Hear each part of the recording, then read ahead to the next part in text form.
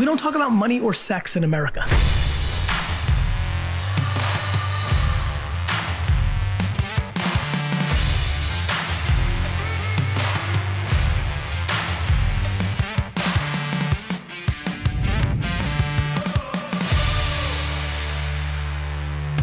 Hey, what's up, guys? Welcome to the Money Is Show, and I am your host, Andrew, in a totally different outfit, and we'll see if I stay with this style. We'll go back to the suits. Long story. But in the meantime, we got an awesome guest on the show today, Myles Binford. And Binford is right now living out of Florida, Cape Coral, and I'm sorry, not Cape Coral. That's some real estate that I own. He lives in Clearwater, Florida, where I would like to own some real estate. Lives in Clearwater, Florida, and runs a company called Equity and Help Ventures, as well as a mortgage company as well down there in Florida. And we're gonna bring him on the show today, talk to him about what he's doing, helping underqualified people qualify for loans, as well as working with investors on investing inside of real estate as well. Plus, we'll catch up on the mortgage industry to see what's going on during these times and see if it's a good time for you to get a mortgage right now. Myles, welcome to the show, man. Thank you very much. It's good to be here. Glad you came out here, bro. Yeah. Long flight. I've done it before. Florida to Utah. Yeah. It's a long one. Did you have a layover? I did. Yeah. I did. Yeah. Vegas. Vegas. Oh, yeah. who'd you fly with? Well, let's see. Southwest. Southwest. Yeah. So that's what I think is. It would have been Vegas to Southwest. Yeah. I'm in a Delta, so it's freaking Atlanta no matter where I go. Right. And when I lived in Atlanta, it was perfect because I always got off at the main connection piece. And anywhere else, man, it's a stop. Dude, this is so funny. I'm on Scatterbrain right now. It's around Christmas time. Last night I watched a movie, I've seen it before, called Daddy's Home 2. Right. Have you seen it? With Mark No, Wahlberg I haven't seen and it. Will Ferrell's in it. And anyways, their dad comes home and he's like this, like, I don't know, just funny guy. And he flew in and he talked about his favorite thing to do is to book flights with the most connecting stops so he can talk to more people.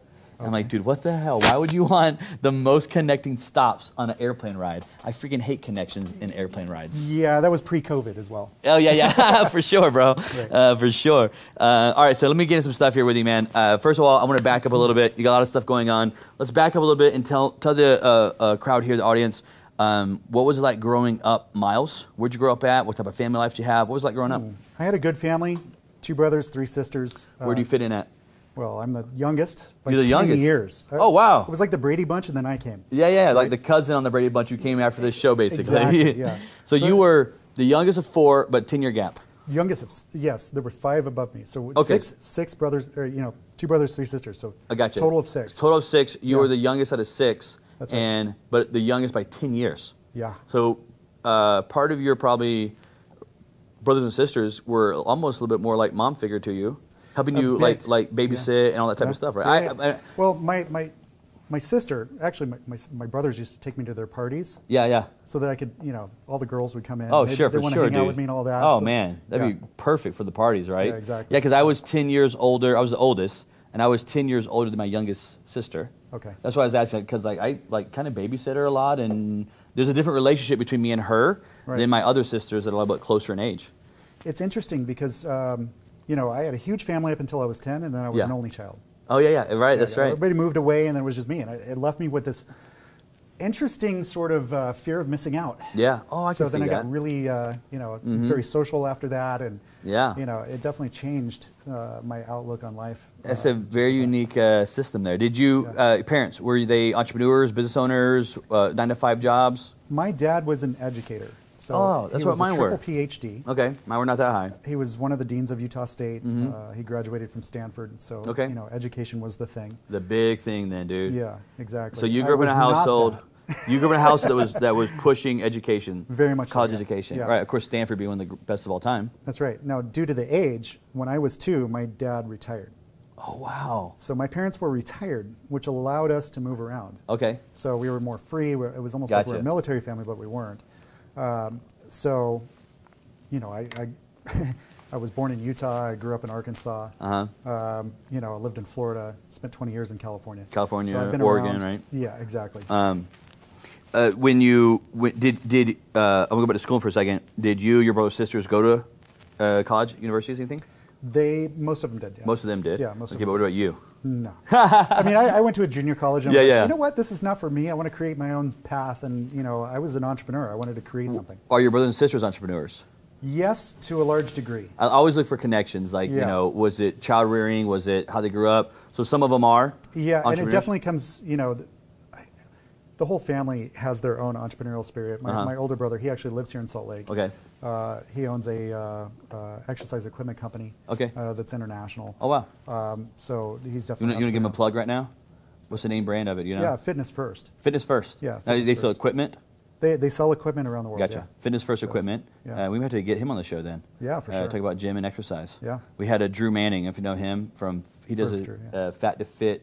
Right. Is that right? Fat to Fit to Fit? Something like that. It was very humiliating for me because he took his shirt off on the show. Oh. And he's like ripped beyond measure. And I did not, so I did not take my shirt off. But okay, so your brother's an entrepreneur. Brothers, sisters kind of all have that little common denominator? They're all self-starters. Yeah. I just call it that. Like I have a sister that's a lawyer.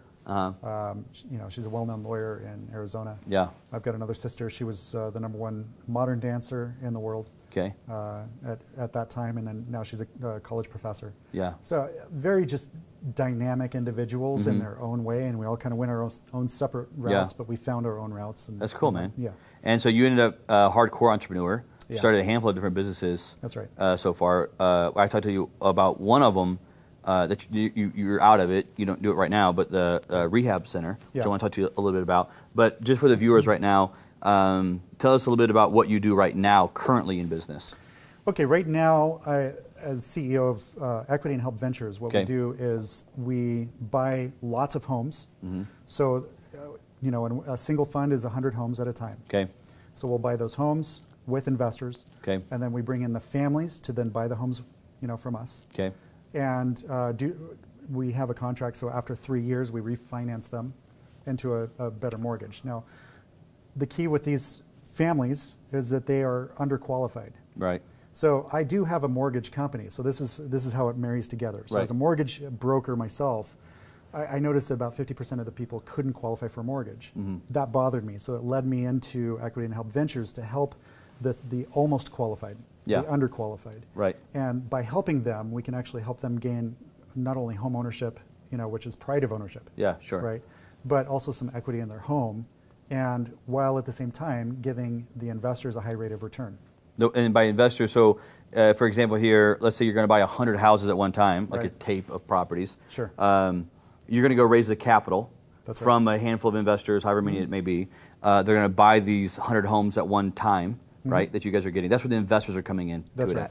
Gotcha.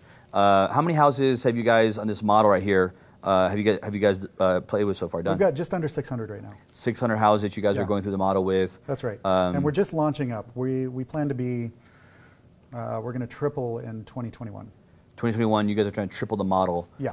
In the sense of what you have been doing is more of a, I don't want to say beta testing, but it's a beta test. Yeah, it's a beta testing to get all the kinks worked out, That's right. to get all the processes down, the systems put together, to be able to scale and grow it to what you need to. Exactly.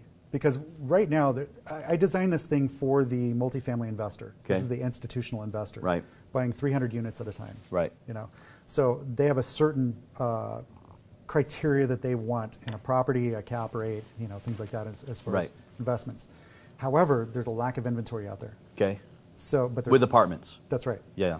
There's a lot of investors, not a lot of inventory. Right. And this is something that's being taught. There's masterminds everywhere. They're teaching people how to do this. You've got some well-known figures like Grant Cardone that are doing this. And so I designed this for that type of investor because, we could make the world rent, right? But some of these people need to graduate into home ownership. Right. And there is that margin right there that the current mortgage system that's in place doesn't really benefit everyone.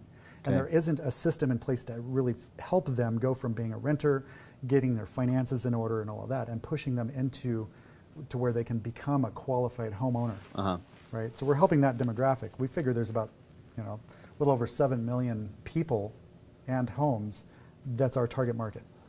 And I would say that 7 million probably is always, it's not like, my thought would be, we talk about 7 million people that are underqualified. Right. I mean, they can't qualify for a loan right now. That's right. But even if, let's just make up a number here and say that you pushed 1 million through and got them qualified, my opinion would be there would still be another 7 million still in the pot. That's right. Because more people have now become not qualified. That's right. So it's really a never-ending 7 million people, let's say, near number. It really never goes below 7 million in theory. Exactly. And that's the supply and the demand in our business model. Right. Because the supply, we have 7 million homes that are coming to us, 7 million people that are coming to us. The homes are there. Right, right. Right now, we have 5,000 homes per month and 5,000 people per month that want to buy these homes. Okay. Yet they cannot qualify for a traditional mortgage. Okay. So we bridge that gap. We help them become homeowners first and then qualify for a traditional mortgage. Right. Yeah. What do you mean by being homeowners first? What does that mean? Well, we help them with a land contract so that they can actually buy the home first before qualifying. So we become the bank. Right, for so the we own first the 3 years. That's right, for the first 3 years. And then we refinance them at that point from a, say, 12% interest rate down to a 4%, the going rate at that time. Right. To like an FHA loan. And then they are traditional homeowners. Then we return the investment to our investors and do it again. By you return the investment, you mean the initial investment that they invest, whatever the number may be. Initial investment plus the interest plus, there's a bit of profit built into the the project. I was going to ask you on the investor side, do they get any return throughout the 3 years, or Yes. is it all lump at the end? It's a monthly return. Yeah, because they're paying monthly to the bank. The land, to the us. owner, if you will, That's right. is paying on monthly payment, and That's then right. you guys are taking that percentage of that, whatever it is, and Yeah. paying out back to the bank, if you will, the investor. That's that right. gets it. Yeah. And then they get on the back end after 3 years, or when that person refis. Let me ask you that question: Can you refinance the person anytime throughout the process, or does it have to be at 3 years? 3 years is our target. Okay. We can refinance them after 12 months. Okay. So, but typically, a lot of these people they're completely fine with the time frame. They have agreed to the 3 years. But if they want to refinance sooner or they have a change of circumstance, we can actually help them. Tell me about why and where did you come up with this idea from Equity and Help Ventures? I mean, it's kind of a unique process. I interview a lot of people. Yeah. I don't know anybody who's doing this one. Right. Where did the idea come from? Well, being an entrepreneur, I look for opportunities. Yeah, right? you have to, man. Yeah. And I tend to solve painful problems, right? So this is a painful problem for a lot of people, a lot of families. True. So it's there. It's there to be handled, and no one's really handling it. Yeah. So as a mortgage broker, I have a mortgage company. We're Right. doing mortgages all day long. I get leads coming in. Right. I have to throw away about half of them because they don't qualify. And so that bothered me. The other aspect of it is I met Ivan Ans, who is an entrepreneur himself, who started Equity and Help. Equity and Help is an investment just like Equity and Help Ventures, except it's a 20-year term for the smaller investor who wants to buy 5 or 10 homes. Okay. And then they manage it over a 20-year investment. Uh-huh. So I met him, and he showed me a slide. And being in real estate for almost 20 years now, this slide showed a very important graph that spoke to me. It's a question I had in my mind. I knew there was something wrong in real estate. I couldn't figure out what it was, but the slide told me what it was. In the last 50 years, income has not risen to the degree that home prices have. Okay. So the middle class from the 1950s with the family and the guy that would go to work and come home to his wife and she, the pictures from that time period doesn't exist today. That was the middle class then. Today it's the working poor. Yep. Yep. Okay, so today you've got the husband and wife both working, sometimes 6 days a week. Yep. In credit card debt, because debt is very easy to acquire, which wasn't back then. Okay, home prices are, I don't know how many times more than they were, but that's a big problem. Inflation and the whole thing. Change the whole value of the dollar, right? Right. So now we're taking, we got to reverse something. We got to change something there. It can't go on forever. It's pushing home ownership out of the range for half of Americans at this point. Right, right. Where's it going to be in another 20 years? It is a cool, I love, obviously money is show. I love studying money, teaching about money and so forth. And I used to teach this concept, it goes along with what you're talking about there, how basically in middle class, how that gap is just getting further and further apart. And there's really a dying breed of middle class. And it goes to what you're saying, like if you go back to like the 50s and 60s, what a basically average salary could provide for a family was enough to basically have a house and have a car. And a lot of times the wife would stay home and be a full-time mom and wife. And then as every decade, they basically were saying in this illustration, was that to be able to stay middle class, something had to give. Right. Because income, salary, did not keep up with the economy of what was growing. And then, of course, you had the inflation of the 80s and so forth. But it was like, and I forget what it was, but it was like, say like in the 70s, it was to be able to keep up with the middle income family, which is the house, the car, right? The vacation once a year, just your typical middle class family. It was like in the 70s they had to give up maybe it was like both of them got a job in the 70s. The mom and dad both got jobs, right? And then it was like in the 80s, the savings stopped. Like they used to be, they put money in checking and savings. It's like, who really has savings accounts at the bank, really? It's like a foreign concept almost now. And so they stopped putting money in savings. They had to spend that money to keep up with it. And then it was, credit was like in the 90s. They had to have credit just to be able to keep up with this process. And then in the like 2000 era, that decade, it was like the 401ks started to suffer. And they could not keep contributing to the 401ks to be able to keep up with their bills over here. And it's basically just showing that the gap, what you're talking about, is spreading further and further and further apart. And probably one of those the next decade may be the housing, like you're talking about, where they just can't afford it anymore. Exactly. And you know, there's a couple other aspects that happen in that time frame. We're talking about the families. Yeah. But what about the companies? The companies had to stop their pensions. Yeah. You know, you know, back then in the 50s and 60s, you worked at a company for life. Yep, 30 years, 25 years. 25 years. You put in your time, you got rewarded for it. When does that happen now? Companies don't last. They don't have pensions either. Right. They only have pensions with the government. Right. Because somehow they have unlimited money of my taxes, which is probably for a different show. However, yeah. So the whole industry is kind of or money side is always changing and growing there. You guys are now kind of going after that. You call it the 5%. Yeah, 5%. Define that 5%. Yeah. Where do you come up with underqualified. Yeah. I would define those as people that have had maybe a credit event or an income issue, like let's say they lost their job because of COVID. Okay. And because of that, they maybe had a few lates on their credit card and things like that, where they can't actually qualify, but they're close enough. Yeah. Right? The credit score might be sub 600, but not 400. Okay. Right? They might have had a bankruptcy, and even bankruptcy we can handle. Right. So a lot of these things are solvable.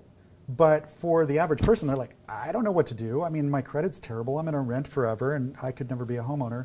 And they don't have any guidance. Right. We're trying to give those people hope and a way to become a homeowner and say, okay, good, we trust that you're going to work for it. We're going to work with you. We're going to educate you on your finances. We're going to help you with your credit repair, and we're going to help you become qualified. And then we're going to refinance you into a traditional mortgage. And from that, you get the pride of ownership. Right. So they fix up their home. They make sure that it's worth it. Because they're not a tenant. They're not a tenant, right? They're a homeowner. So they can't call you and say, hey, my toilet's broken, come fix it. No. They have to do it. They have to go do it themselves? Yeah. Okay. Which is giving them that home ownership from year 1 versus year 3. That's right. Okay. But at the point of refinance, we help them out. They're actually getting the property with some equity in it. Yeah, so when they refinance out of this property, and is that part of the strategy that you have them refinance versus purchase? Because it's a little bit easier to refinance? It's a little bit easier to refinance, and it's just the way we can legally do that to make it more straightforward. So then they refinance out of it, and you're leaving them whatever X amount of dollars in the property for equity. That's right. So they are building their net worth basically. Yeah. And they're buying a home. That's and uniquely enough, we talking about this is that a lot of times when they actually buy that home, their monthly, let's call it rent, mortgage, we're going to call it, goes down. That's right. Not up. That's right. Which a lot of people don't understand that. I was giving you some examples. Like you may have this house that you're renting out for $800, but really the mortgage might have been only $300. That's right. In that area for that type of property. But their mortgage is actually going to go down after 3 years. And even with that, it gives our investors a high rate of return. Right. The investors who are buying the initial properties. That's right. Yeah.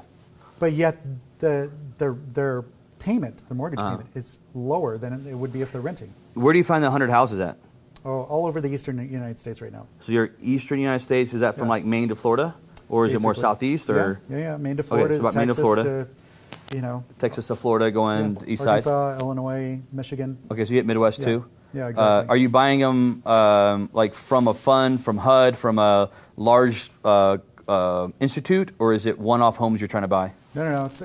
We have a feeder line of homes that come over from banks and foreclosed properties, et cetera. Okay. So we have these, we have a steady stream of them. Okay. So and we get to pick and choose. We can look at the property, we inspect them, we make sure they're good. Do you think with COVID, I was just talking about this yesterday on a webinar I was going through, with COVID and the amount of forbearance that's out there. I don't know if you saw it or not, but I was just reading an article that said if my memory serves right, it was 20 million homes in America are in forbearance right now. Right.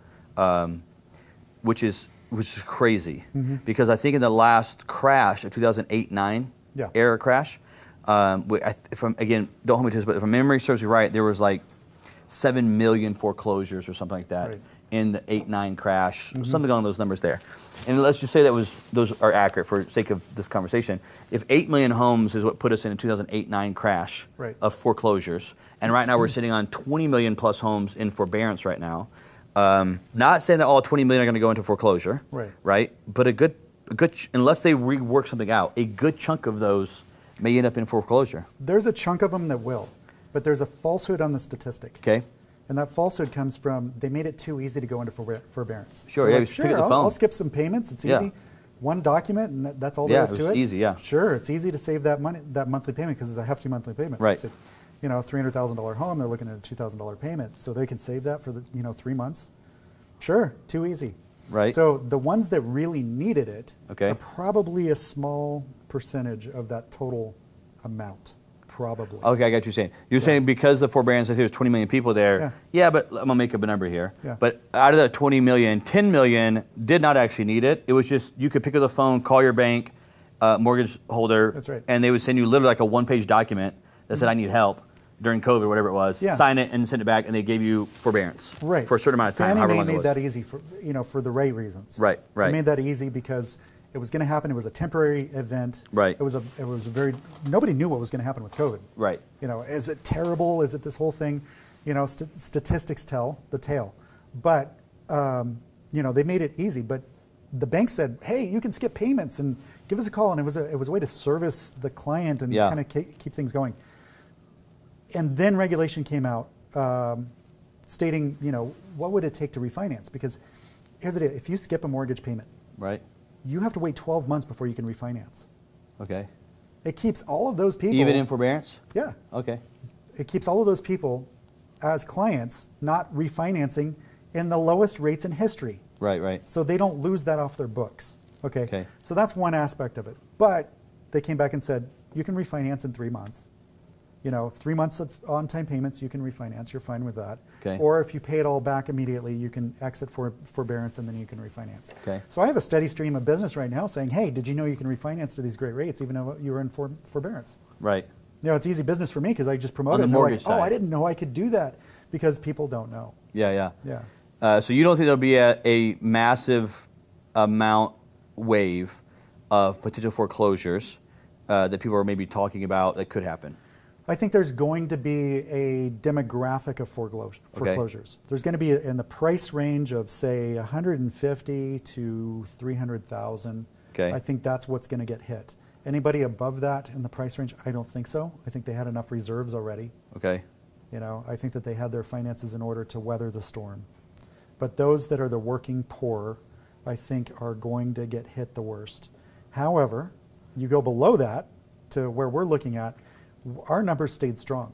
Right. We didn't have foreclosures. We didn't have people say, "Hey, I'm forbearance. Guys, give me a break." No. In fact, these were the essential workers. These are the people that stayed. They paid their bills and they made sure.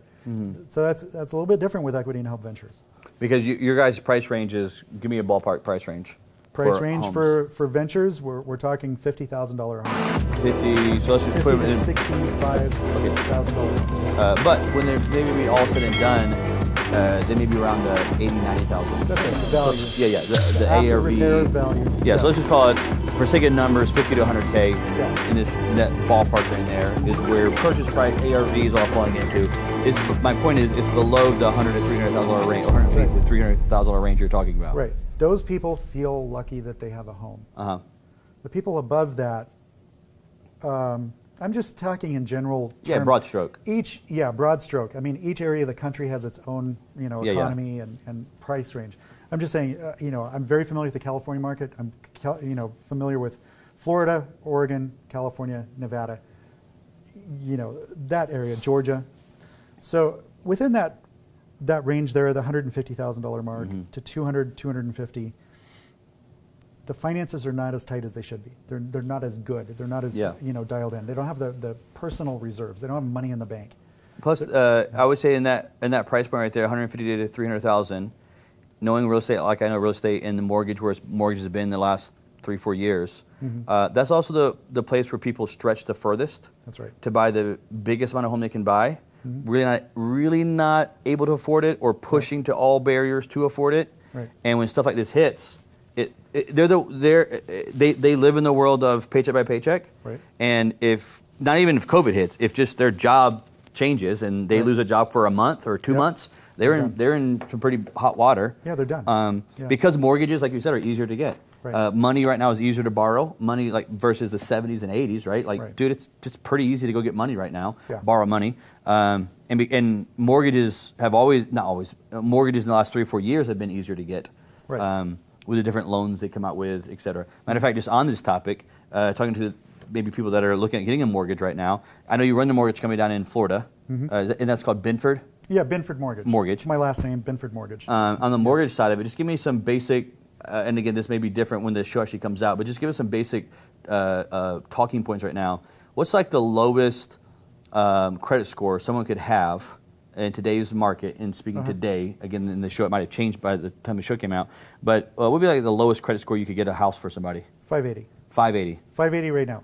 That's a difficult sell. Okay. As an FHA loan. Okay. They've had some credit events, so depending on the scenario. But 580 is the lowest. 620 is typically where the bottom mark is. Okay. I can go down to 580 with some of my investors. So if someone has a 622, pretty straightforward, you can get a loan. Now, let me correct that. For a VA loan, you can go lower. There's some COVID changes for during COVID time. But normally, I can actually take a VA loan down to 500.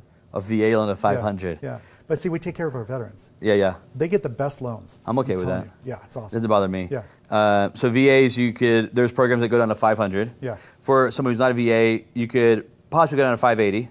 Yeah. Credit score. Yeah. A 620 is you could do a lot with, basically. Yeah, I do that all day long. All day long, 620. But you could go down to 580 with certain types of investors. And by investors, you mean lenders, bankers, funds that are willing to buy that paper, That's right. if you will. Wholesale lenders. Yeah, that are willing to take over the paper. You could go down to a 580, which is sounding very, very similar to, at least in that one category, 03 to 07 credit scores there. Yeah, the difference between then and now is, you can't do stated income. Right. The CISA loans and NINA loans are all gone. Nowadays it's Roto-Rooter. You need to have a really good mortgage company and a really good team to take care of the paperwork because everything is checked. Yeah, because right now everything is W-2 verified, tax returns, right? Bank statements. That's right. You pretty much have all that stuff. If you're self-employed, a lot of times you get a CPA letter. Yeah. So you need a CPA, sign off on it for you. And what do they call it? The 4506 T. Yeah, which is again, that was pre-bubble. No one got the 4506 Ts, man. No. Just really quick, explain to me what the 4506 T is. Well, there's checks that we have to go through, and the 4506 T is basically you sign off saying we can get your tax transcripts and. From the IRS. From the IRS. Yeah, not you from give us you. your tax returns, and we're like, yes, you qualify. Right. Great. Now we're going to get them from the IRS to make sure that there's nothing. These are verified, legitimate tax returns. The ones you filed. Everything's checked. Yeah. Your employment's checked. Within 48 hours of closing, your employment's checked. Yeah. They call your employer and say, is he still employed? Yeah. So that's different from the freaking bubble, dude. Yeah. Those were some good days, bro. Yeah, that was the Wild West, and everything went, and that whole subprime market was started in Orange County, California, which is where I was living at the time. Yeah. Where I had a couple beach homes. Yeah. That ended up being worth quite a bit less than where they were. Afterwards. And now they're probably back up though. Oh yeah, for sure. Right. Yeah, but see that pressure because it all of a sudden my business model was flipping homes. It was all it was cake and ice cream up until that happened. And I was like, okay. Yeah. That pressure cooker turned me into a better entrepreneur because I had to quickly pivot. That's a whole nother story. 2007-8, I got my absolute teeth kicked in. Yeah. I was slipping subprime, and I thought, dude, I had to be one of the greatest investors of all time. Little did I know that a freaking monkey with one arm could have got a loan. I just didn't understand anything that was going on. All I knew was I bought a house, I fixed it up, and everybody bought it, right? And then you realize you're not that good, and my model was completely flawed with a lot of stuff. And but I agree with you that during that pressure cooker is when I feel like I became the way better entrepreneur, because I had to reinvent myself. And that's where a lot of times people quit at, right? We talked about this earlier, like, dude, in the valley, which I just have not interviewed anybody yet on my show that has not been through the valley. that's an entrepreneur, that starts something, that goes and builds something, that creates something. Right. Sooner or later, dude, you get punched in the throat. Yeah. You get karate chopped right in the mouth, right? And so it's like, but in those times, either we're in two things, obviously you're going to quit. Yep. And say, oh, well, I knew this wasn't going to happen, blah, blah, blah, blame it on anything else. Or you shift over and you find a way to grow and reinvent yourself. Right. What would you say, some advice to people that did that valley? I'm sure you've been through the valley. Yeah. How do you keep going on that? What's the ingredients? For me, it's in my DNA. Yeah. I mean, I was in the valley. I was at the lowest point you could possibly imagine. Yeah. Luckily, I wasn't into drugs. Yeah, yeah. But I was at the lowest point going, where am I going to put food on the table? Yeah. How am I going to feed my kids? Yeah, yeah, yeah. And then that failure and feeling that failure. Yep. Right. So I remember that moment very clearly. Oh, yeah. And that defined me. Yeah. Because at that point, I was looking at it, I go, there's nowhere to go but up. Uh-huh. And from that point, I was like, okay, what's the first step? It's the first step. Yeah, yeah. And then the next step in front of it. And sometimes you don't know where you're going, but it's just, it's one foot after the other looking toward it. But it was in my DNA to as an entrepreneur, to solve problems. Yeah.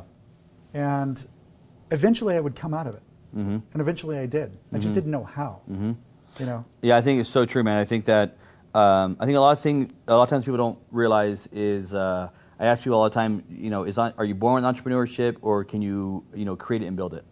And I think my opinion is it's a mixture of both, but you're for sure born with it. Yeah. And then you can grow and develop more of it. Right. And nurture it, and just like anything else, but you're born with it, in my opinion. Yeah. And when you talk about it's in your DNA, it's Right. all that you know. Yeah. And in entrepreneurship, it's like, dude, when people ask me how to get to the failure, I'm like, I just did it. Like I don't know. I just kept moving forward. Yeah. Like there wasn't another option, but just keep going. Right. And I think part of it is that it's just inside of you. It's just that DNA where other people come and talk to me like, oh man, I would have totally quit. I'm like, but where? Like, what would you have done? Like, I don't even know what that means. Like. Not that I'm a great person. It's just it's just the DNA side of moving forward constantly. Right. You know. And it took at that time. I mean, looking back at that moment, going, that was a pretty low point. Oh yeah. You know, for me. Yeah, yeah. But I knew I would come out of it. But Yeah. I remember looking at it, going, I'm going to learn everything I can from this. And then I started to dissect it and learn from it, and go, okay, who are my friends? Yeah. Are they really my friends? Right. I lost because a lot. some of these guys have turned in, and they badmouth me now. Uh-huh. Okay, maybe I shouldn't have those as friends. Okay, who's going to empower me? Who's going to help me? Who's, it's just that change one your step. network Yeah. and little bit, dude. It's so true. But my wife today, Uh-huh. she went through it with me. Okay. And I told her at the time, I said, if you make it through, during this time, you make it through this, we can make it through anything. Yeah. And she did. She goes, and she was the one person. She goes, I fully believe in you. Yeah. She goes, you are way more powerful than you give yourself Yeah, yeah. credit for. That's awesome, man. And I was like, wow. Yeah. Dude, she's a keeper. Yeah. She kept me going. Mine bounced quick, and I'm not saying it was her fault or anything, but ours was the opposite, which just adds even more freaking pressure to it. You know what I mean? I mean, obviously, finances affects a marriage relationship extremely, right? It's like the number one thing for a divorce, right? And you go through that as a young couple, and it was just too much for probably both of us. Again, I'm not blaming her, but it just adds even more to the problems. And well, my first wife bounced on the way down. Okay, I gotcha. And then you were my recovering. Current wife, yes. Yeah, and I gotcha. Then some time passed, and then I met my current wife. But you were still rebuilding. And I was like, I was on this like, I'm like, you're getting on a bullet train here. I don't know where it's going to go. Yeah. It doesn't look good. I don't have a lot to offer you. It doesn't look good right now. Yeah. But you know what? If I can make this much and lose that much, I can make it again. So just let's see what happens. And she stuck with me all the way through. Yeah, for sure, bro. Those are the good because again, sometimes when you have nothing to offer and you find a relationship and they love you for that, way stronger. Oh yeah. Way more powerful than when you have a shit ton to offer. Real. Right? It's real. They love you for you, not love you for the money, or vice versa. It goes for men and women that are both successful. Sure. So I want to back up for a second because you're talking about just getting through the battle. I want to ask you a question about. I know you started several businesses. One of them is this kind of rehab center. I want to go into that. Before I get to that, let me just ask you some maybe quick advice here for the viewers that are watching that are in the point where they want to start a business. Right? They're at this stage where they're like, man. I need to get something going. I want to get something going. I've been wanting to do business for so long, or investing, whatever it is. Give us a little bit of how to, in your opinion, What are some of the things of how to start your first business or how to start a business? What are some of the bullet points you could tell them right now? Okay, I'll try to condense it down because this could be a good long 24-hour talk. Yeah, 3-day conference on this. People are paid for really 2 reasons that I found. I like to look at common denominators. Yeah, I love it. For doing something they don't want to do. Okay. Or things that they can't. So things that they don't want to do, like mowing the lawn, they'll pay some kid and it's like, hey, I don't want to do that. But you're not worth much because they just don't want to do it. They could do it themselves. They could do it themselves. They just don't want to. It's just not painful enough. Gotcha. It's like, you know, it's fine. I'll pay the kid. It's $10, whatever. It's not that. There's not a lot of pain involved, right? Interesting. But a heart surgeon, okay, he's going to make a pile of money because he can do that one thing that you can and save a life, right? So you make a lot more money on things he can't do. Okay. Right. Now let's look at the problem with entrepreneurship. Okay. Entrepreneurs, they come up with an idea. They're like, I think I'm going to do this. I think I'm going to do that, or whatever. They fall in love with their own idea. Right.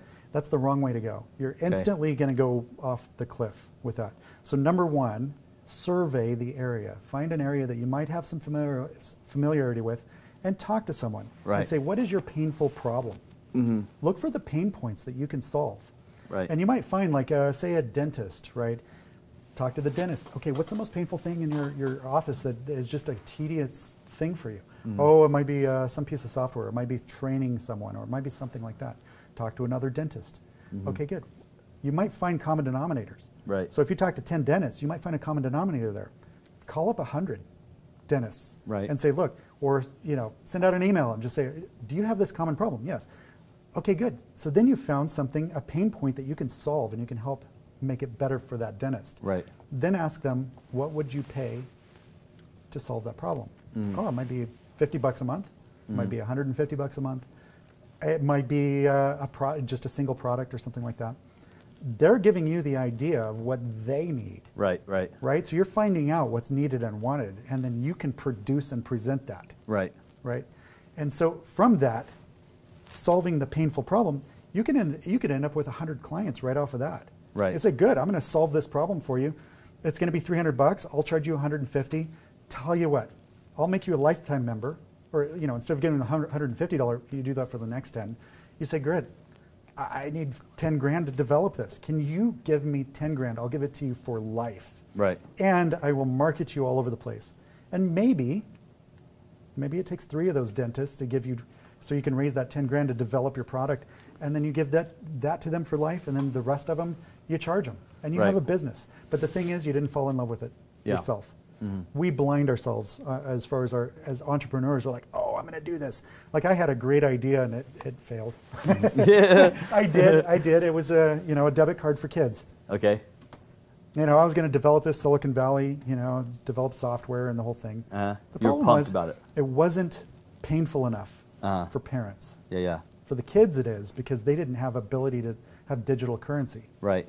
Right. I was going to add a little Bitcoin in there so that they could transfer money and all that and bypass some of the bank regulations.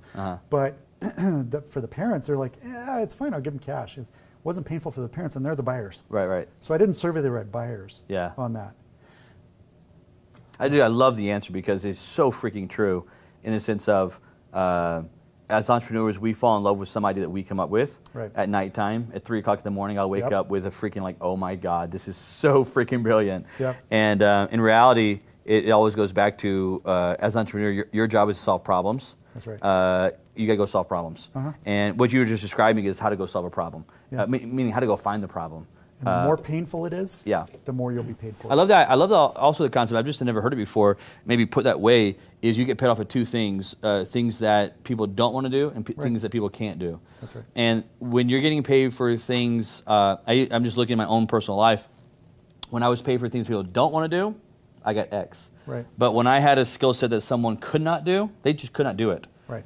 I got paid way, way, way more. Yeah. Because they either wanted that, needed that service, wanted this service, wanted to do that service, and they're willing to pay for it at a way higher rate of pay, like not even freaking close rate of pay to go accomplish that right there because they could not go do it. Like the heart surgeon, right? Heart surgeon, brain surgeon. Yeah, you have a heart surgeon. Okay, if my wife needed heart surgery, I cannot go operate on her. Like I don't know how to do that. Therefore, how much do I pay for it? Well, a freaking lot.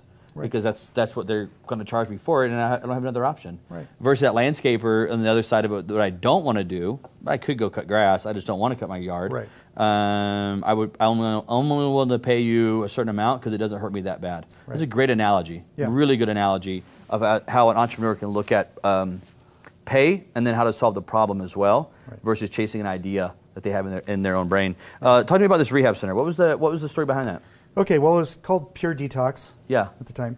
So this was during the market crash. Okay. I had a beautiful mixed-use building in Laguna Beach, California, that I couldn't do anything with. I couldn't flip it. I couldn't sell it, and it was mixed use. And I started looking at it like, what can I do with this building? Yeah. Right. Lo and behold, I was talking to a doctor friend of mine, and then talking to some other people around a table. We were having coffee and all that, and they were from a drug rehab, and they were talking about a problem that they had because more and more people were coming in on medical drugs, psychiatric drugs, to the rehab center, which wasn't the problem before. Okay. They were street drugs only, and so they could do a street drug. Street drugs are easy compared to medical drugs. Right. You know, piece of cake.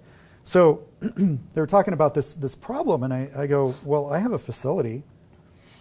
I don't know anything about rehab or detox or anything like that, but I know a great doctor that ran one for 5 years. Okay. So I went and talked to him, and I said, hey, would you mind being the doctor for the facility? And he goes, yeah, I'll do it.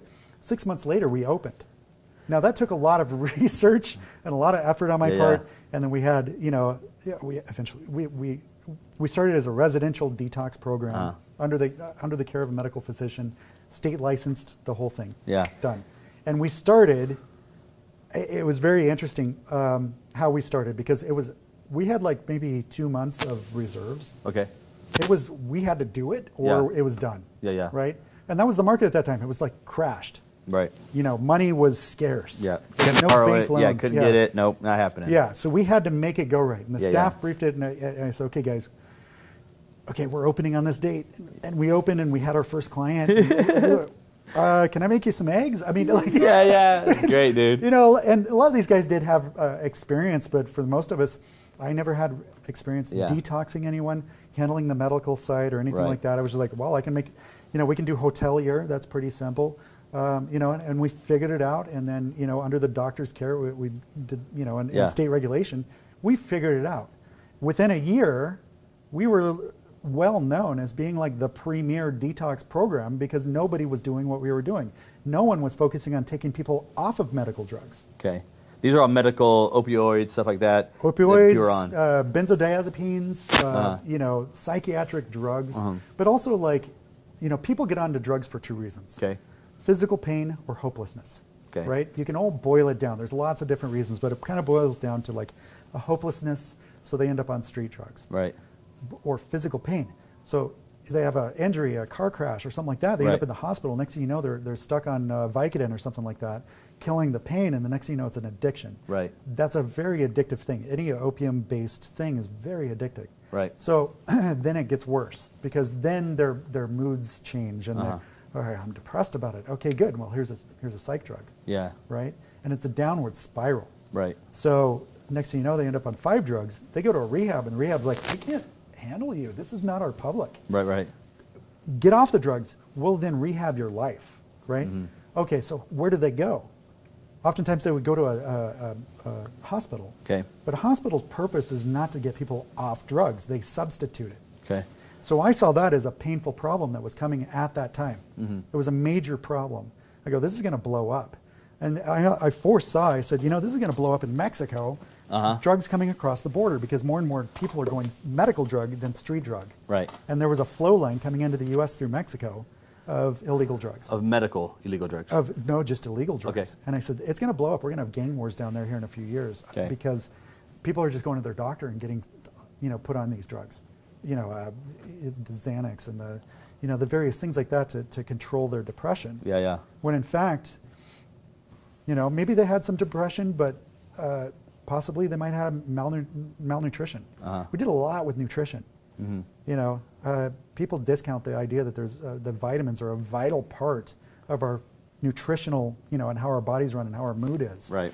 And with today's food, it's all processed and all that. I had a chiropractor friend of mine take an orange off the shelf, had it tested, and had 0 vitamin C. No way. 0 vitamin C. And you think you're getting your vitamin C. Of the orange. And so people are eating more and more quantity trying to get their Yeah. vitamins and nutrition. And they're like, man, I'm always hungry and I'm always eating, and they're getting bigger and Yeah. unhealthy and depressed and end up on these drugs. Yeah. So I saw that. I said, okay, one small part I can do is I can open this detox program. And I can help these people get off these drugs. And with the medical doctor, he was an internist and he was natural medicine as well. So it would give them IV drips and all of that to help their nutrition. And so at the end of it, they would feel really good. Right. Right? Not just, I just got off drugs, I feel terrible. Right. There is a bit of that, but giving them good nutrition kind of handles that. Yeah, for sure. So, I told you in my office earlier, like I've dropped like 50 pounds. And it's amazing what it's done mentally, emotionally for me. Like, yeah. it's like stuff I never thought of. Right. Totally rearranged so much internally for me that, you know, and it was all nutritional based. Like I just, just things that bad eating habits, a little bit going off what you're talking about there. You know, a lot of times people use food as a coping mechanism, right? They get depressed, they get sad, whatever it is. Sure. They lose a big deal, or the contract falls through, whatever it is, right? Right. And it's like, dude, then they go and eat a bunch of food or whatever, and it kind of gives them that endorphins of feeling good for a little bit, right? And yeah, dude, it was crazy. And as I like took back control of my health, like, it's like, this is like a lot of it was literally for me a mental side of it, where of me being able to control it. Right. And then once I figured out that I could do it, I actually like just thoroughly enjoy it. Like, no, I'm in control of what I can't, what I will eat, what I won't eat. That's my choice. Right. I don't have to go eat that box of donuts right now just because they're sitting there. Right. And at our office, I was making a story yesterday. We have our Monday meetings, and we bring in crumble cookies every Monday to the office. And have you ever had one? They're freaking incredible. Amazing. Oh, they're like 9,000 calories for this. They're great. You should try them. But dude, one of the things I love doing is on Monday, on purposely not eating them, just because it's like, dude, this is my life. I can choose not to do this. And I sit there with, I don't know, there's 20 people in the room. Some do, some don't eat, whatever. Right. But I love that control of me doing it. Now, I've also lost weight before. So I lost 60 pounds once. Okay. And I had the same thing when I could look at something and say no. And it was like, I can say no, and I conquered it. Yeah. I feel better about that. And like, I could say no. It released endorphins for me. Yeah. And that's what I'm saying, like mentally and emotionally, dude, it was a big deal for me that I did not see coming. Yeah. And I always kind of blamed it on being an entrepreneur, having a crazy schedule. I would eat at random times. You know what I mean? Like, there's always a way to justify it, right? Right. At the end of the day, it was just like, no, it's your choice. You can choose to do what you want to do. And then once I like broke that barrier is when it all changed for me. Yeah. All the mental side of it there. So the rehab, it made me think that when you talk about the rehab facility, it goes back to what you said a little bit earlier of like just figuring the need out, which is what you did there. As you told the story, I was like, problem. you just went and figured out what the problem was, and then find a way to use what you had to solve that problem. The more defined the problem is, the more the idea will come to you. The idea is right there. If it's well enough defined, it's almost like the solution. It will just, there it is. It's like, oh, well, that's a simple solution to this painful problem. Most of the time, it's just not defined well enough. Yeah, I see that you also have that in Equity Help Ventures. That's right. Where you've defined you have defined the pain, the problem of a group of people that are in that, and I totally agree with you. They are stuck in this world of there is not this clear-cut plan when you're not qualified of how to go get qualified. Right. There's really not. And you don't have your advisors. No. You don't have your group of people that you can trust that will give you good advice. Yeah. And the higher end, for entrepreneurs, and as you start to make money, you build your group of people that empower you. Yeah. You don't have that at that level. Right. You just kind of making it go right. And you're just trying to figure it out, and hopefully you have a bed to sleep in. Yeah. Yeah. And that's one of those things where I could easily see that kind of fork in the road there, where they turn, because they didn't get approved, so they immediately turn and they kind of stay in that thing of lifetime renter, which are out there, and I've had them at some of my houses before. They were lifetime renters, and it's like almost that fork in the road where it's like, no, dude, if you could have went this way, but you are right in the sense of there's just not a clear cut plan that says, hey, if you're not qualified, go to ABC Business, and here's how it works. Right. And I see that a lot. What you're talking about with entrepreneurship, you guys have done that with Equity and Help Ventures. Just out of curiosity, if someone is that your website as well? What is the website? EquityandHelpVentures.com. Yeah, is that the website? And also Equity and Help. So EquityandHelp.com and EquityandHelpVentures.com. Two different sites. Two different sites. Okay. Yeah, two different business models. Ventures is obviously the larger investments. Right. Equity and Help is based off of the smaller investor who wants a longer term investment. It's great from a retirement income. You want to put some money away and help 10, have 10 homes and help 10 families. That's the equity and help. EquityandHelp.com. So either one of those they can go to. Whether they're what if they're, just out of curiosity, what if they're one of them more from the tenant / future homeowner? Would they go to the same website? Or would they go to a different website? They can go to the same website. Okay. All right. So whether they're investor or homeowner, same website. That's right. They go to. Yeah. Talk to me about where you kind of see Equity and Help Ventures going in the next 2021, 2022, 3-year plan here. Well, we're going to triple our size in 2021. Okay. The growth is inevitable. Okay. Because the market is wide open for us.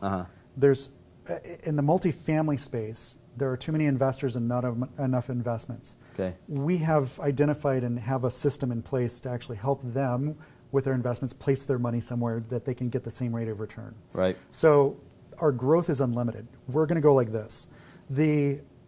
It's basically delivering, so we want to make sure that we can deliver a quality product for our investors and have the delivery in place. So that's the only thing holding us back. Okay. But the sky's the limit. I mean, I think that within a few years we'll have $100 million investments. After that, within 10 years we'll probably have $1 billion of investments. And I could be completely off on those numbers. It might be way bigger, but it's all sitting there. Yeah. It's ready to go. go. The potential is there, basically. Yeah, and we have the pilot down. Yeah. It's done. We're showing 600 beta testers. Yeah, we have exactly 600 beta testers. We have all the statistics for how they're doing during a COVID time. Right. Like what happens if? Well, it's actually made us stronger. Right. We're actually doing well, whereas other investments are not. Yeah. So we have all of that ready to go. Talk to me, kind of coming to an end here, talk to me about money for a second here.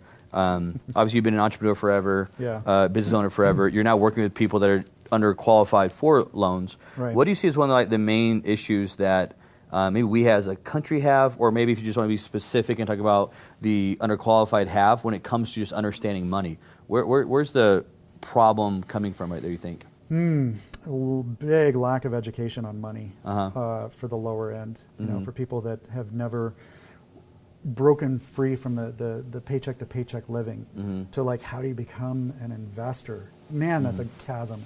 That is the Grand Canyon. Yeah, it's a Grand Canyon. That's a good word for it. It's a Grand Canyon. But the second that you really get into it, and you start to learn, then you get traction, and then you grow. Right. And growth is so much easier. There's a curve to the growth. It's not like, well, I'll put money away and I'll put the same money away for the next 30 or 40 years. Right. It doesn't really work like that. You actually end up with exponential growth the second you start to invest in yourself. Right. And money is an interesting thing because you can look at money and say, well, it solves present time problems. Okay. For the people who are paycheck to paycheck or mild investors, that's more real to them than money buys future. For an investor, you're buying your future. You're buying your future condition. You're buying your future, how you want to be at a certain time. So you're buying that time. Right? Of course, you can't buy time, but in a way, you're buying. Well, in a way, you are, though. Yeah, in a way, you are. And that condition in the future. So there's a present time aspect of it for those that don't have money. They're just looking at present time. They're not really looking at the future. So to bridge that gap, we need people out there like the Gary Vaynerchuks and the Grant Cardones and the self-help to give them that piece of knowledge maybe that they needed. That maybe it's said one way and it gives them that inspiration to say, you know what, I'm going to change the way I think about something, and it helps them make that leap over that Grand Canyon. Right. Yeah, because you talk about, and you're 100% right, man, there's such a vast difference, between scary. I'm going to say middle class America. And I'm not saying poor. I'm not saying government assistant. I'm not saying yes that group as well. But I'm also saying what we refer to as middle class America. That level right there, and then you look at the level of a straight wealthy investor. That group of middle class America, which let's say makes up the majority of our nation right now, in what loosely is defined as middle class America, to an investor, is a vast difference of how they act with money, how they interact with money, what they do with it, what they don't do with it, how they use it, how they don't use it. It is a a Grand Canyon times 5 Yeah. difference. But you did make a great point. It's not that you got to get from this side all the way to that side, but you do have to get the running, go, and jump. Yep. And then as you're in the air, which Yeah. is the hardest part to do, Right. it actually starts working for you. Yeah, build the plane. Yeah, yeah. As you're going. And I know it sounds scary, but it is how it works. It is. It is. Yeah. Yeah, it's a crazy thing, and I always go back to when you make that jump and leap. Probably one of the most important things is finding out, getting your group of people that you are. I'll use the word playing the game with you. Because you made a statement earlier, I was thinking it was not in the same train, but a train of thought, but it applies to it, where you're talking about the underqualified people that you're helping with at Equity and Help Ventures. A lot is because they don't have that network. They don't have that person they can go to that understands money and plays the game with them and so forth. And because of that, when I think of the wealthy side, it's always inside their own network. It's always they're reaching out to their own people, their own friends, their own family, that they network, and it's who you know. Yeah. And it's just that they know a different group of people. And man, to me in money, the phrase "birds of a feather flock together" are never more true than inside of money. So our business philosophy is about taking the philanthropist and an investor and marrying them together to a new term called the philanthro-investor. The philanthro-investor. Yeah, it was actually my business partner, Ivan Ants. I hope you guys have bought the website and domain and all that stuff. Yeah, so it's called philanthro-investor. Philanthro-investor. Okay. Somebody who will invest, of course they want to make money, but with a purpose. And that purpose is to help in some way.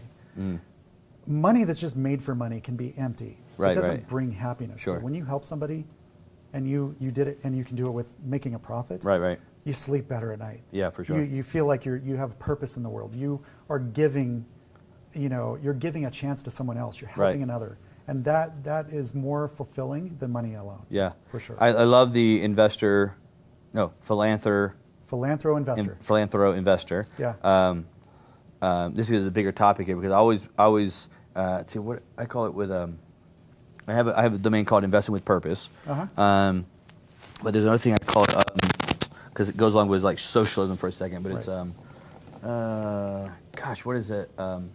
Capitalism. Hold on, they come to me. It's like capitalism of the heart. Yeah. Is another phrase I've heard before, but there's another word here. I'll think of it in a second that I use a lot of. Well, there's another term that's similar to philanthro-investor because we're bringing in philanthro-investors. They understand they're investing with a purpose. Yeah, yeah. But there's also the philanthropreneur. Philanthropreneur. And if you look at my history, I'm a philanthropreneur because I look for ways that I can help people. Yeah, yeah, sure, sure. I've personally helped 500 people. I've saved their lives. Yeah, yeah. Right? They're alive walking around today because we actually saved their life because I know a good handful of these people or more would be dead today. And they're alive today because I personally saved their life. I sleep well because of that. Maybe I failed in business, and I have. I've had, like I mentioned, the debit card thing. That came and went. It was oh, God, that's okay, lesson learned. But I had to learn the lesson and go, how do I get better? Yeah. How can I succeed next time, right? And that's the commonality between every entrepreneur, anybody who's made it. Like I mentioned, the Gary Vaynerchuks and the these great, these guys that are all known. Yeah. They all have the same thing. They say the same thing. You get up again. You keep going. You take that next step. Yeah, I agree, man. That word came to me. It was called cause capitalism. That's the word I was looking for. Yeah. And it kind of goes along with a little bit of the same theme that you're talking about there. Yeah. But it's capitalism with a cause, or capitalism with a heart, cause capitalism. Right. And a bigger topic, not for this show here, but a bigger topic is if there was less government mandated red tape philosophy in the world, could the private sector of the wealthy actually help and create a better ecosystem, if you call it, for let's just say our country for now, our country? Of course, but that would have to be the agreement. There's going to be a group of people that don't do anything. Yeah, of course. And then there's going to be the group of people that want to give back. And there'll be a group on the other side that no matter what is given, they won't actually move forward. Right. They just like there's a group on this side that say won't give. There's a group on this side that will only take. Right. Right. The opposite effect of it. Right. And then there's like two other groups that said, no, I would totally help and give back. And there's another group over here that says, I would love to get help and I would run with it if I could get it. Right. But right now there's that, like, to me, I think like the government runs right in between that sector right there. Yeah. And you know, to me, it's like, again, this is a different topic, but it's like if you try to force someone with money to play the game you want them to play, there's too many ways for them to get out of it, and they don't trust you. Meaning they don't trust the government to run their money the right way. And I think there's a pretty good track record of the government sucking at running the money the right way. I mean, we can solve it really quick. Just look at national debt. It's very easy to solve that you suck at running the money. I mean, the government, not you. Yeah, the government. Yeah, but I almost think there's like this government blocking it on this side here, and we think sometimes that the government will solve this problem. And to me, it's like, dude, the government's not going to solve that problem. No, because when you try to come in, capitalism is the only system that has ever created a massive wealth, like in the U.S. Yeah. Everything else, the more socialistic you go, the more destitute and destruction you'll see. And it's statistics. It's just stats. It's not emotion. You can hate me. You can be mad at me. You can do whatever you want to do. I'm not emotional about it. It's just like laying out the facts of like, dude, this is how it worked. Yeah. And I will agree and say that I think if there was more cause capitalism, that or in your terminology, philanthro investor world, that it could be better. Capitalism in general, I think, could be better. I'm not saying capitalism has no negative to it. Right. But in general, in a broad stroke, you're not going to convince me there's a better way to go do what we've created here than capitalism, free market concept. But God, I just feel like if the government just moved out of the freaking way, just get out of the way, dude. Yeah. And it's almost like we're trying to. It's almost like I feel like we've shifted this concept to where the other side is trying to get the government to go after the wealthy to take it back, and that will never work. I don't care what happens. The thing is that they're uneducated because they don't realize that it's the wealthy, it's the companies that paid most of the taxes. They pay the vast majority of taxes. It's the poor. It's the lack of education, unfortunately. Yeah, for them. Agreed. It's just the lack of education side of it. They could do it. Look, I come from that side. Like, my family is poor. I grew up on like food stamps and WIC as a kid. Like, but it's another reason why I love the free market. Right. The free market was what gave me that shot to go do it. Like, that's what gave it to me. It's there. Yeah, it's there. And I'm a kind of living proof of you can be broke ass poor growing up, and I was, and made it to the other side. But dude, don't get me wrong, it's super difficult, super hard. I don't want to make it seem like it's not comes with challenges, but it's there. There is a statistic on billionaires that weren't inherited, that were self-made during their lifetime, and it's a large quantity of them. Yeah, we're self-made. Yeah, that were self-made. That's available to the poorest of poor. Yep. To become a billionaire, they can do it. And there's it's just the dedication, it's the education, it's the. There's a track record of it happening. Right. Like you can't really deny the facts that they were not, and then they are now. Right. Right. And you can go back and track that they were not a billionaire, and then now they are a billionaire. Unfortunately, the poor feel like you'll get this line like, well, the billionaires are bad and they're taking all the money and things like that. Well, honestly, look at the stats of it. They also employ the most amount of people. There's these large companies and they're regulated to.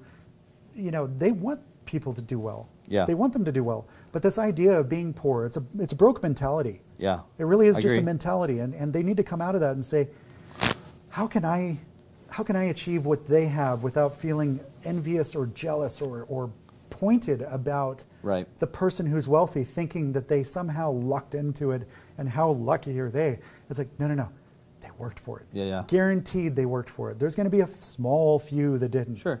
But those who really made it and they're out there.